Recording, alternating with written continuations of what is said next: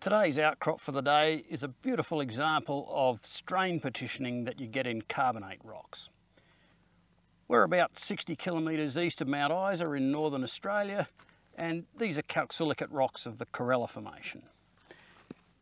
The pale orange, more prominent layers there are sandy layers, now mostly calcium feldspar, and the more recessive dark layers are still almost pure carbonate. They're mostly converted to marble now. And you can see that the sandy layers appear almost undeformed, but the thin sandy layers interbedded with carbonate are folded like a stack of hotel towels.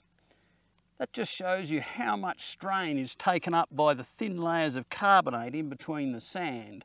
A few kilometres away, I found another outcrop in the same formation with everything on a larger scale. It's a sequence of sandstones and carbonate rocks.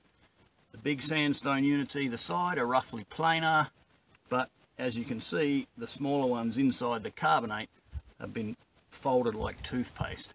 You can safely assume that if there's any deformation going on and you're looking at some carbonate rocks, most of that deformation will be taken up in the carbonate. It won't look very deformed, it won't have a foliation because the carbonate recrystallises easily and just turns into a marble. But it's taken up the strain.